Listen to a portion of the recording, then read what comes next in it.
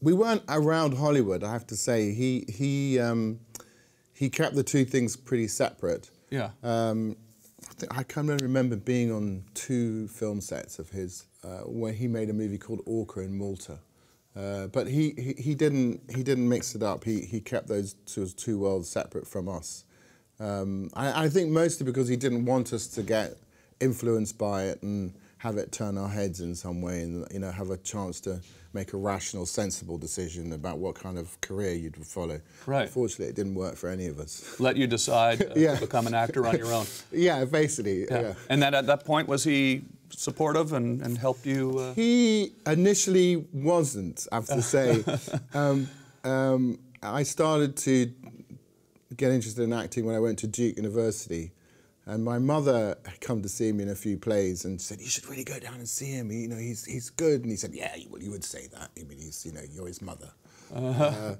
He said, "No, he's good." He said, "Yeah, no." And I did a play there after I graduated. I stayed over one summer, and he came down to see me. And I'd also made a movie, and he was going to come down and see this film that I made while I was a college student, and then look at the play, and he was going to tell me, be a director. Then he saw me in the play. I can remember really clearly, I can hear him laughing, the first laugh that I got out of him on stage within the first couple of minutes of being on stage, and it was just such a thrill, Yeah. And I looked at his face afterwards when I saw him after the play, and he was really excited. Yeah. And he's like, "Wow, you've got it." And it was, I think he was excited because we had something in common, that a new thing in common that we could share and talk about. And from that point onwards, he would talk about, with me, he would talk about plays that he'd seen, performances that he'd seen.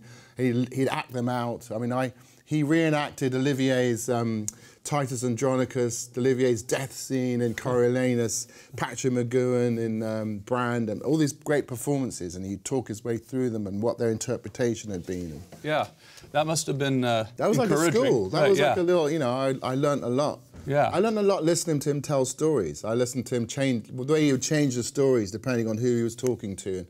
I mean, it's the same as, like if you're telling a story to somebody and you hear them sort of being tickled by a part of the story and you slightly embellish that part of it, Yeah. So I learned a lot from him, listening to him, watching him do that. Never miss a beat. Subscribe to Larry King now and watch new episodes every day.